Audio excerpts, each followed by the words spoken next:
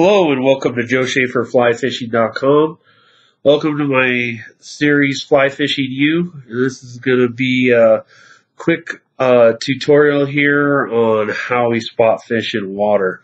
I really like this format because I can talk to you pretty informally here and show you kind of how I show clients how to pick out fish in a water situation. That's what this tutorial is going to be on, is that quick look at how I spot fish.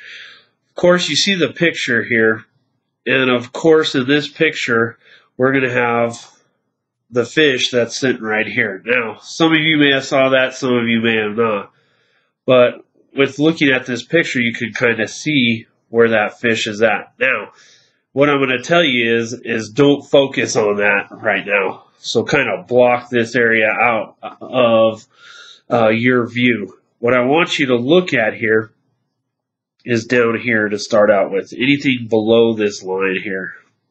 Okay? I want you to focus in on the area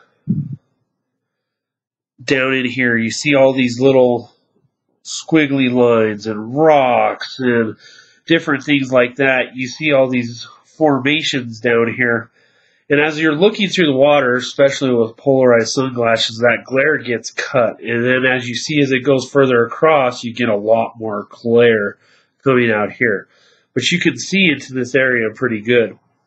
The nice part about this is there's not a lot of straight lines in here, right?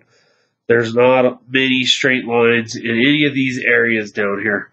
And that's kind of what I start out looking for. When I start scanning the water, I will start close to me and work my way gradually across. And I'll take that in layers as I move upstream here, or downstream, depending on where I'm looking. But I always want to start close, start my scan where I have the best visibility, the best cutting of that light across the top of the water, and gradually move my way out. So when I'm looking down here, I see a lot of jagged shapes and things like that. Now, as I move my eyes forward, so as you start to scan here, down here, and looking this way, and your eyes kind of move slowly across here, I get to this area right here.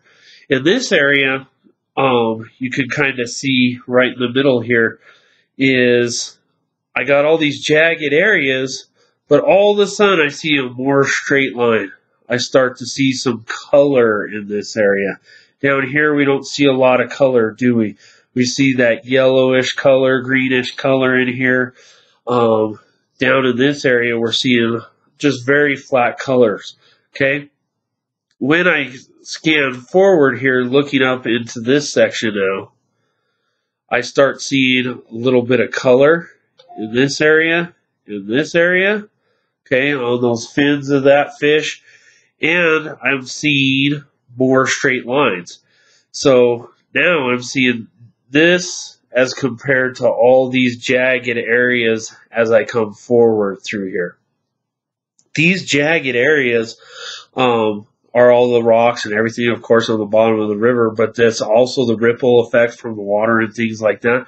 And what I'm trying to pick out in there is that very specific line definition on this when I'm looking for fish. So you see that in these areas here, now if I were just to pick out that area where that fish is at, okay, I can see the jaggedness around them, but then I see the straighter lines. I can even pick out, as you're focusing in on this, you can pick out fins in there. You can pick out a little bit of the tail in the back here and the turn of that fish's body, and you can even in this area see his eye. So this is a real clear water version here. So you're looking at real clear water and you can see the fish a lot easier. But this is how I look at the different sections of water as I go through in the process. So I break it down into smaller sections as I go through. And as I get up and across the water here, as I scan further and further out, I'll break that up into almost little grid sections in my viewing lanes. I try to keep the peripherals out of it. So yes, you might see motion in your peripheral vision, okay, and you definitely want to look to those areas. If you see a flash or something like that in the water, you definitely want to look and scan those areas. But when I'm looking at the very specific area going across here, I'm going to start in that grid pattern and make sure my eye really focuses in as I go across the river here.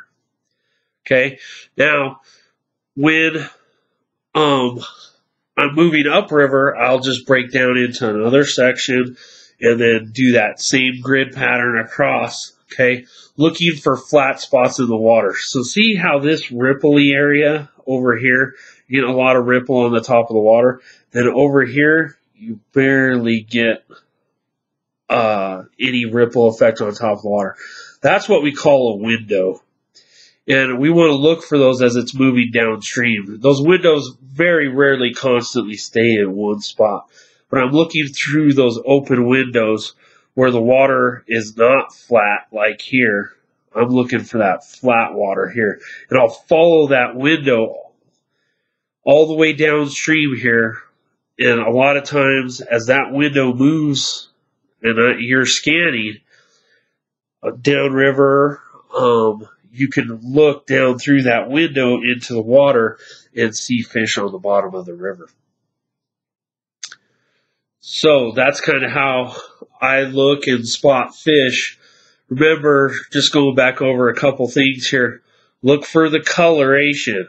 Look for the straighter lines as compared to these areas where it's all jagged. There's nothing in this area, right? There's nothing in here except for rocks and just flat colors. As I move up to this, now I see those jagged areas, but then I see those straight lines of that fish and the fins and everything else in that area. That's how I can spot fish. So I hope you enjoyed this quick tutorial on Fly Fishing U. Hope you enjoyed this format. Please leave me comments, questions if you have any. Thank you for watching. Come back to Joe Schaefer Fly Fishing. Thank you. Bye-bye.